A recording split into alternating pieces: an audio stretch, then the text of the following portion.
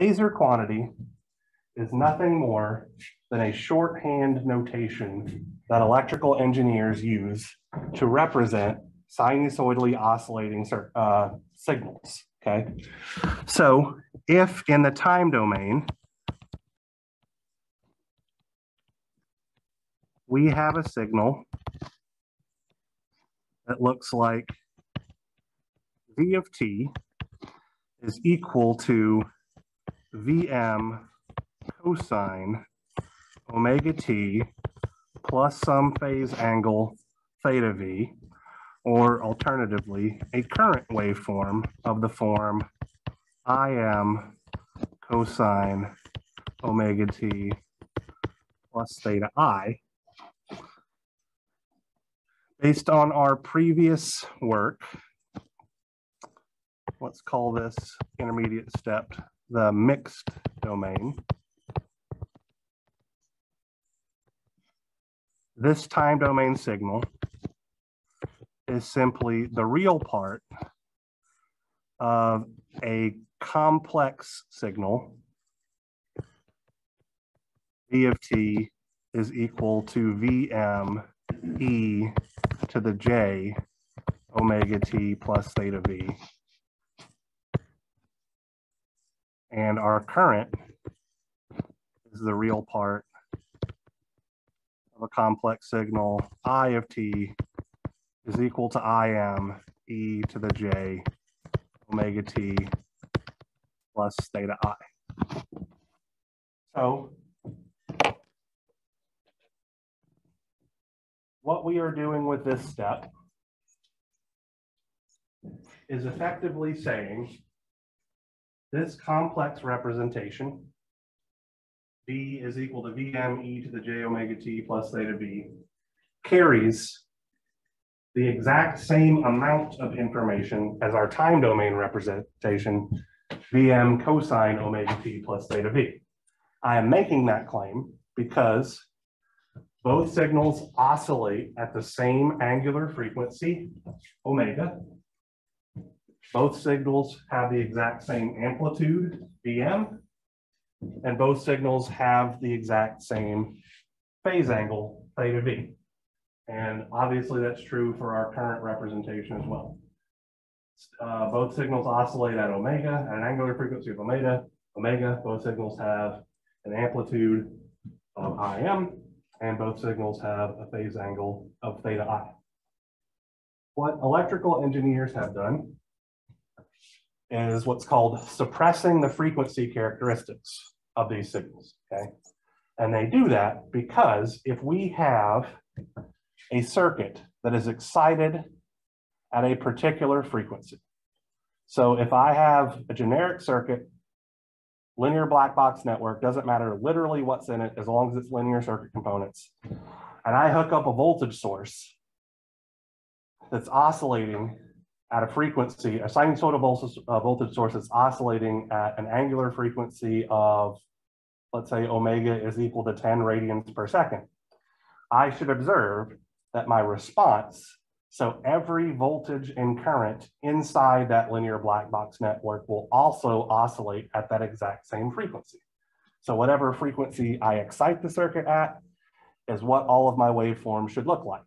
They should either have some relationship to omega, or they should be zero. There is literally no other option because Kirchhoff's current law and Kirchhoff's voltage law force that to happen, okay? So what I mean by that, just as a quick aside here, is that if I have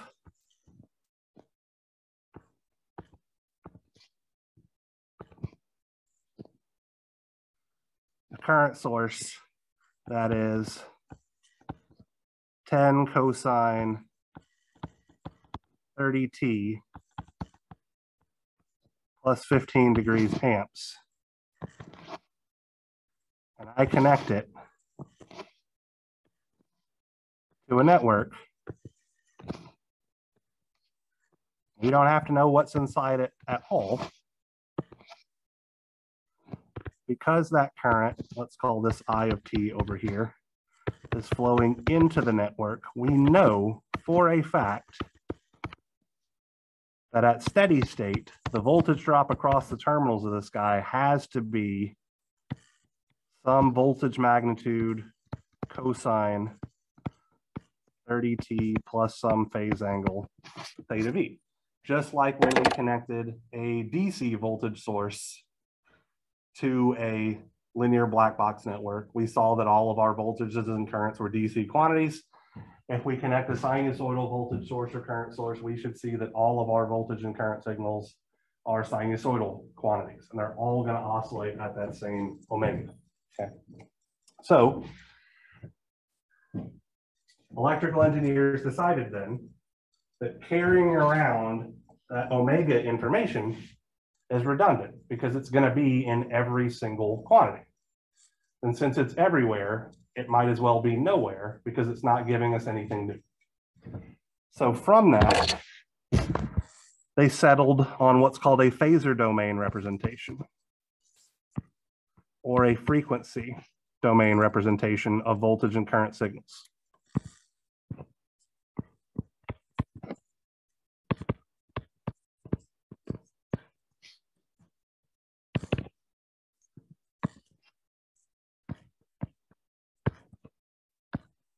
So I'm no longer going to use an equal sign because they're not equal. It's just a shorthand representation where the only bits of information that are carried are the phase angle and the magnitude, okay?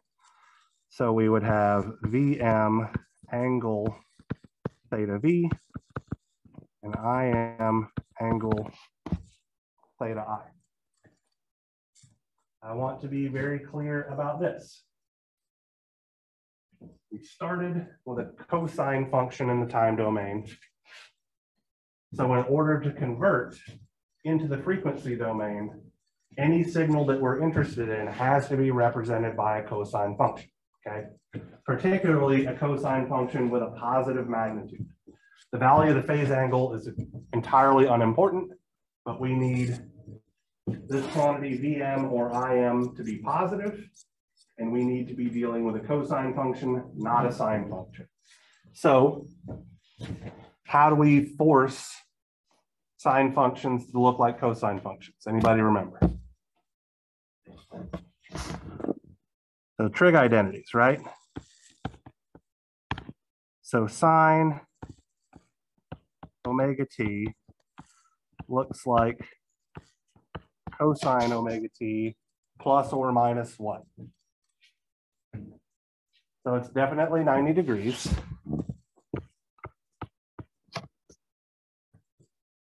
Should it be plus 90 degrees or minus 90 degrees? Let's find out. Should be fairly trivial. If I graph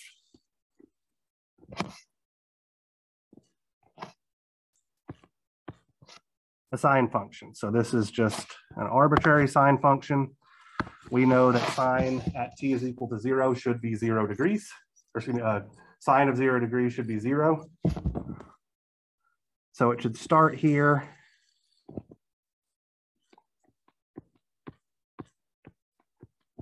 And then do this, right? A cosine function should start at 1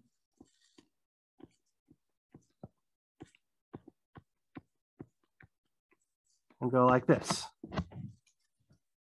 So a sine function is simply a cosine function that's time shifted to the right by some phase angle. Well, we know that that angle is 90 degrees. So a shift to the right means that the sign on our phase angle should be negative, right? Because we're making things happen later in time. So that's why the angle should be negative. If we're making things happen earlier in time, it will get a positive angle. All right. So that's one big identity that we're going to have to rely on. The other one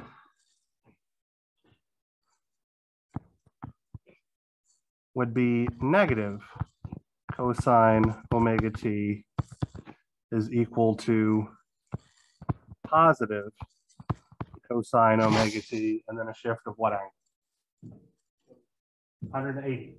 plus or minus? Trick, yeah, exactly right. Trick question, does not matter. Positive 180 or negative 180, both perfectly fair game. All right. So with these two identities, we should be able to convert any sinusoidal signal into a cosine signal having a positive amplitude. And that will in turn allow us to get a phasor representation. So just to reiterate, absolutely have to have our time domain signal in this form, positive amplitude cosine omega t plus some phase angle in order to represent it in the frequency domain with this phasor. Okay. All right. So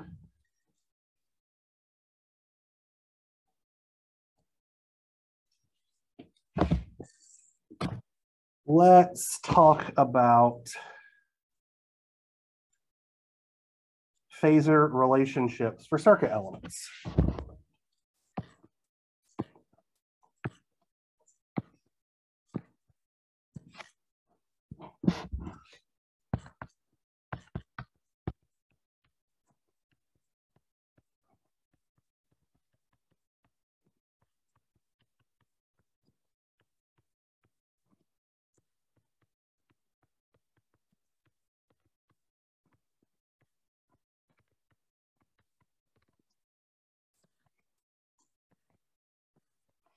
Let's start with a resistor.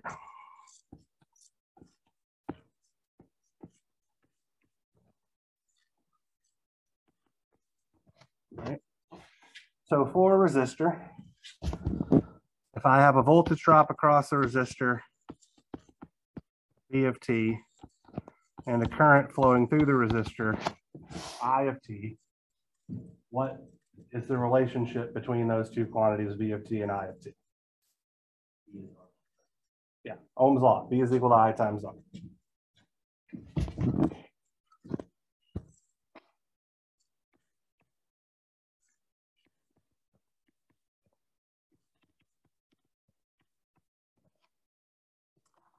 All right, so let's say that we have a sinusoidal voltage, Vm cosine omega t plus theta v, and a sinusoidal current, I of t is Im cosine omega t plus theta I. And we're going to recognize that this is just the real part of Vm e to the j omega t plus theta v. And our current waveform is simply the real part of Im e to the j omega t plus theta I. If we substitute in these mixed domain relationships, what we will find is that Vm e to the j omega t plus theta v is equal to Im e to the j omega t plus theta I. Everybody okay with that? Hopefully fairly straightforward. Oh, multiplied by R. My apologies.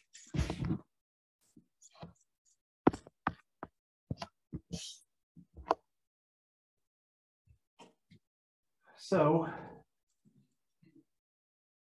I can break my exponential function e to the j open parentheses omega t plus theta v into the product of two exponentials, right? So what I mean by that is I could say that this is Vm e to the j omega t multiplied by e to the j theta v. Everybody okay with me splitting that exponential up in that way? Just as a quick aside, all I am saying is that e to the x multiplied by e to the y is e to the x plus y, and then going in the opposite direction. This is going to give me Im multiplied by r, e to the j omega t, e to the j theta I. And now I'm going to suppress my frequency term by eliminating it from both sides, leaving me with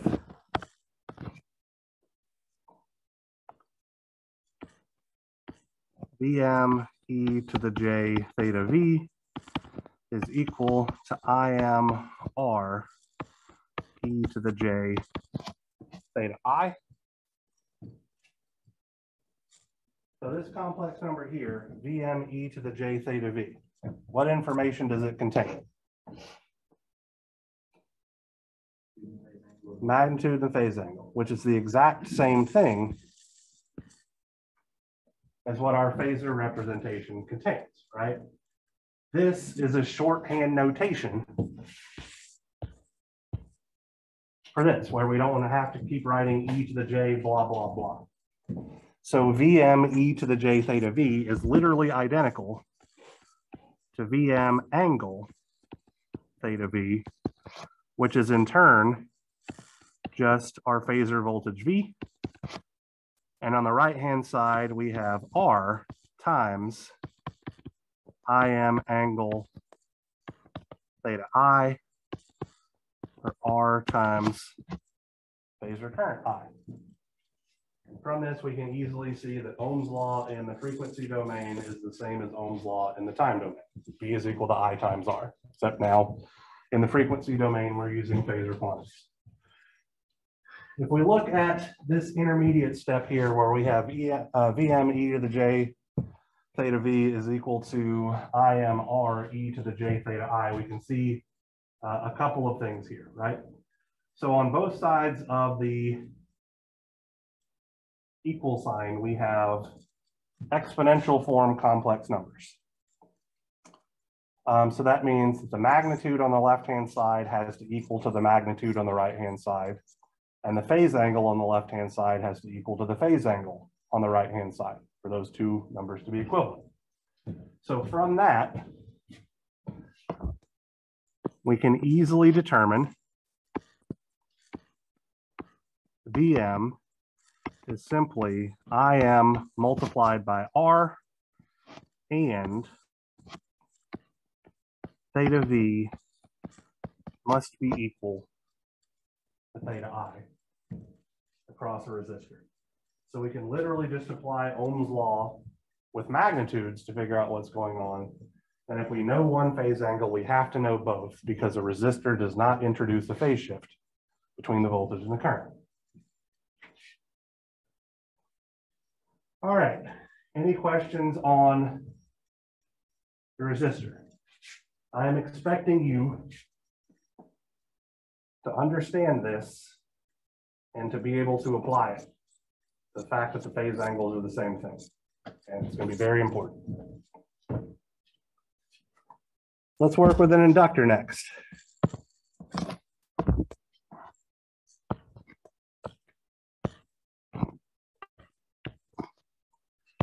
So we have some inductance L. If there's a voltage V of t across it and a current I of t flowing through it, what is our relationship that relates these two quantities I and B? The derivative-based relationship. D is L di by dt.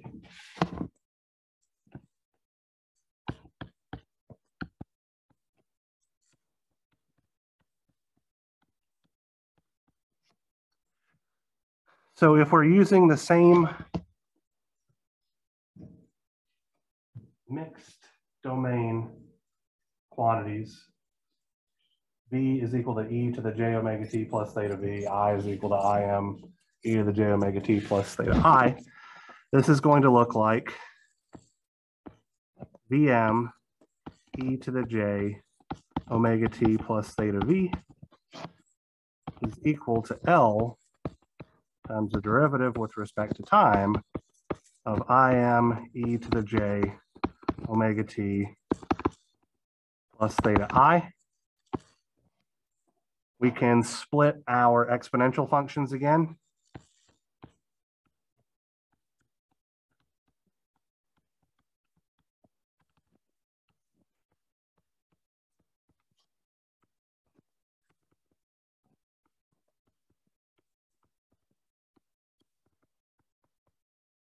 like so. So let me ask you guys a question.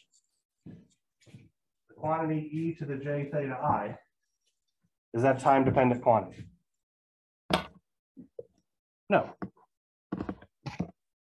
So we could pull this out of the derivative and mathematically have no issue whatsoever, right? Yeah, I am as well. So let's go ahead and do that just for this argument here.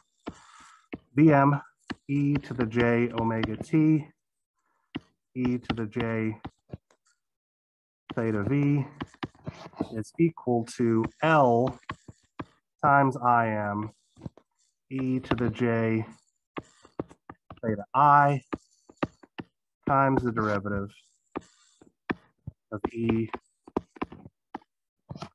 to the j omega t. Everybody okay with the algebra that we've done here? What is the derivative of e to the j omega t?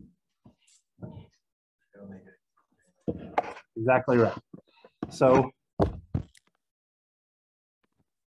those of you who don't remember your basic calculus, the derivative of e to the alpha t is simply alpha e to the alpha t, where alpha in this case is the quantity j omega. So that's going to give us Vm e to the j omega t e to the j theta v is equal to L Im. All right, let's put it up front.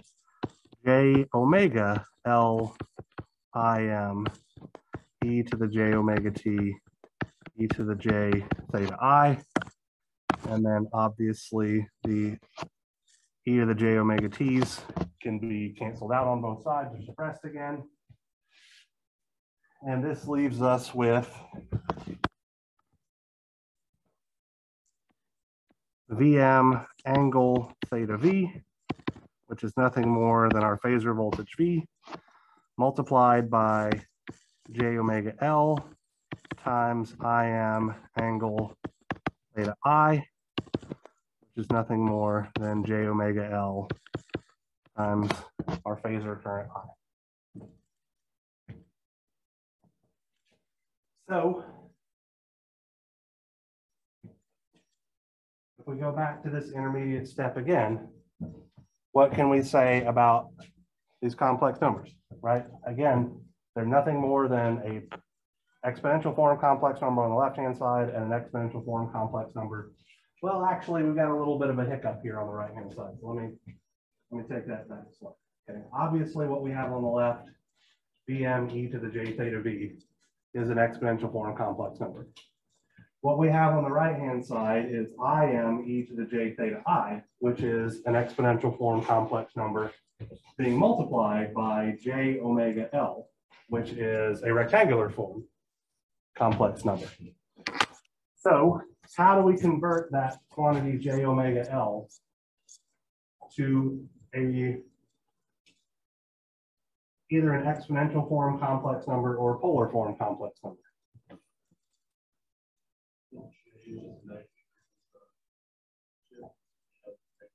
Sure. So the suggestion here a simple way to understand what was just suggested is to look at a complex plane where this is our imaginary axis and this is our real axis. So if we go 1 unit out into the real axis, in rectangular form, this looks like 1 plus j0. And in polar form, this looks like 1e to the j0, right? Because our phase angle is measured with respect to the positive real axis. So when we're on the positive real axis, obviously the phase angle should be 0 degrees. If we go out 1 unit in the imaginary axis, this is going to look like 0 plus j1. Well, the angle formed here is obviously 90 degrees. So another way to represent that is 1 e to the j 90 degrees. So if j in rectangular form is 1 e to the j 90 degrees, then that tells us that we have Vm is equal to omega L times Im. The magnitude on the left-hand side of the equal sign is equal to the magnitude on the right-hand side of the equal sign. And it also tells us that theta V, the phase angle on the left-hand side of the equal sign, is equal to theta I plus the 90 degrees contributed by J. So theta I plus 90 degrees.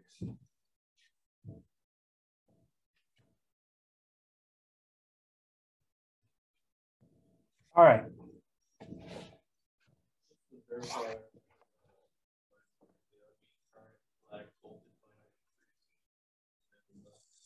That is absolutely correct. The current lags the voltage by 90 degrees.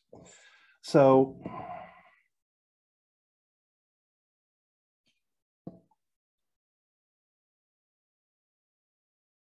let's think about that. Okay, how many of you guys remember leading and lagging?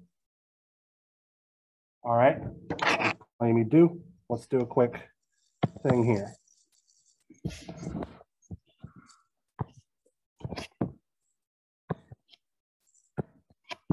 Let's say that I have signal 1, let's just call it V1 of t is 8 cosine 65t plus 12 degrees volts, and V2 of t is 11 cosine 65t minus 80 degrees volts. If I drew these on a phase diagram, V1, which I'm going to do in red, would look something like this, where this angle is 12 degrees. V2, which I'll do in blue, would look something like this. I'll call this angle negative 80 degrees. So by how much does V1 lag V2?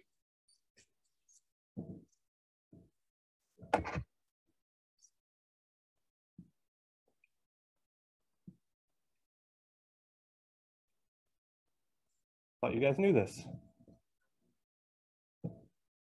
Is it? What direction? Okay, so if we want how much does V1 lag V2? Where do we start measuring from, V1 or V2? We're measuring how V1 compares to V2, right? So we want to know by how much the quantity V1 lags V2, which means we need to start our measurement at V2, okay? So this is our reference for our comparison. When we are measuring lagging, do we measure in a clockwise fashion or a counterclockwise fashion?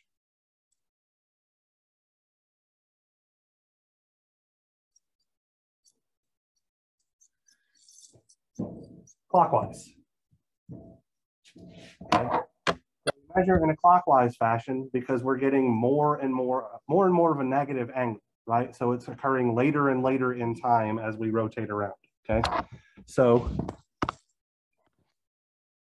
leading is this way.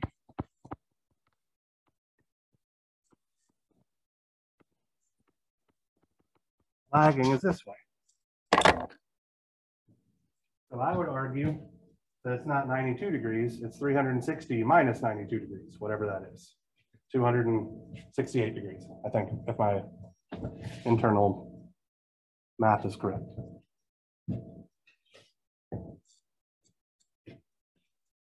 So a more positive phase angle means that it occurs at an earlier point in time. A more negative phase angle means that it occurs at a later point in time, okay? So we could say that V1 leads V2 by 92 degrees, or it lags V2 by negative 268 degrees.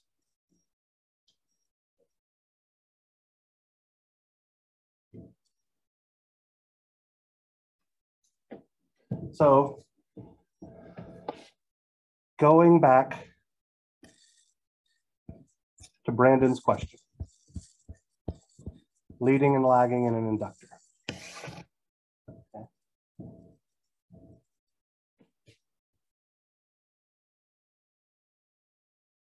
The phase angle of the voltage will always be 90 degrees more positive than the phase angle of the current, right?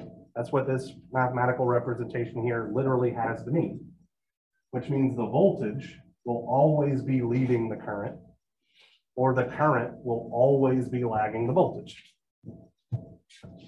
by exactly 90 degrees.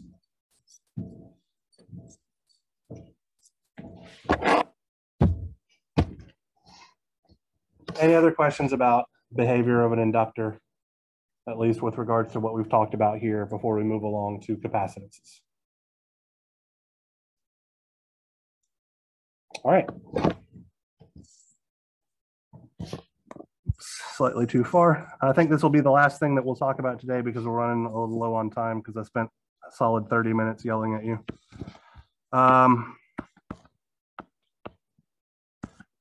We have a capacitor C over which a voltage drop V of t appears and a current I is flowing into the positive polarity terminal. What's our derivative-based relationship here? I is equal to C dV by dt. Absolutely right.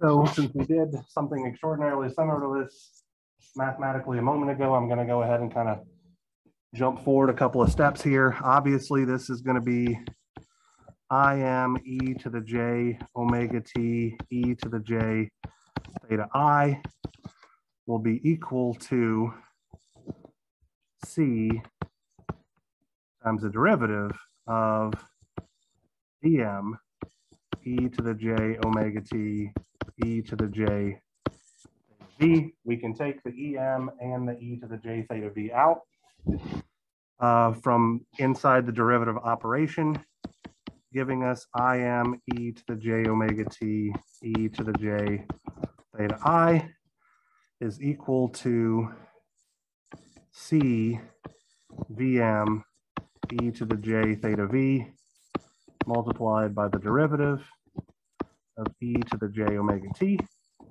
We know that the derivative of e to the j omega t is j omega e to the j omega t. We did that just a minute ago. And so that leaves us with Im e to the j omega t e to the j theta I is equal to j omega c Vm e to the j omega t e to the j theta v. Suppressing our frequency terms gives us this, which obviously should be phasor I is equal to j omega c phasor v.